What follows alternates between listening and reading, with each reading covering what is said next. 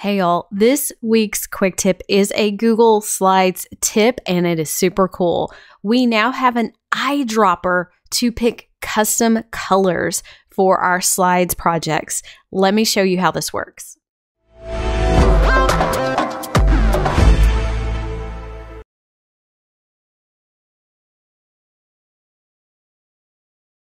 So a lot of times when you are working in a presentation, you want to match the colors to, say, maybe your brand. Like I have Shake Up Learning colors, or if I'm teaching Google, a lot of times I use the Google colors and I want to use that in my presentation. Possibly you have a picture and you want to choose the colors for your text and your shapes to match that picture. Well, now you can go grab the code inside Slides. So this is super cool. I wish we would have had this many years ago. It's so easy to use. So I'm going to select my text here. I'm going to go to my text color.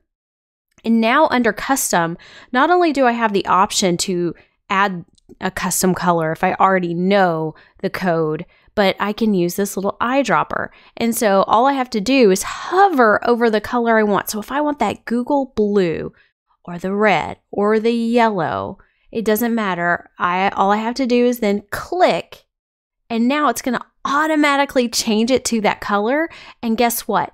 That color is now in my palette, so I can use it throughout this presentation instead of having to do things over and over again. So previously, and I've done tutorials on this, you could add the hex code.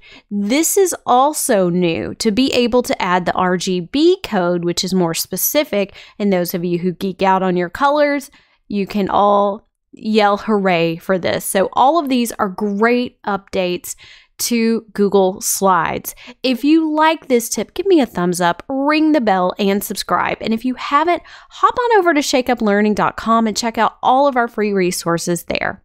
Bye, y'all.